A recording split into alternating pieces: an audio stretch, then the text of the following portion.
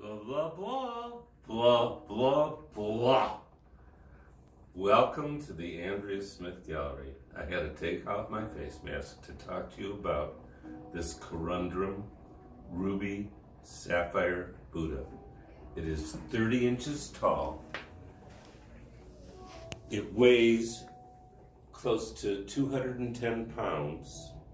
It's supposedly the largest ruby sapphire Buddha in America. The hand imagery on this Buddha says two things to the people. It says, giving witness to the earth, and the other symbol is, nobody can stop you from your path in life. And the Buddha is sitting on a beautiful hand-carved lotus. This piece was carved in Bali about a year ago. I was very fortunate to get it for the Andrea Smith Gallery.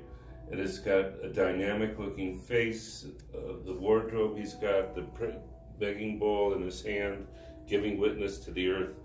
I mean, this is really a special piece. It's about 30 inches tall, and it's available at the gallery, Andrea Smith Gallery.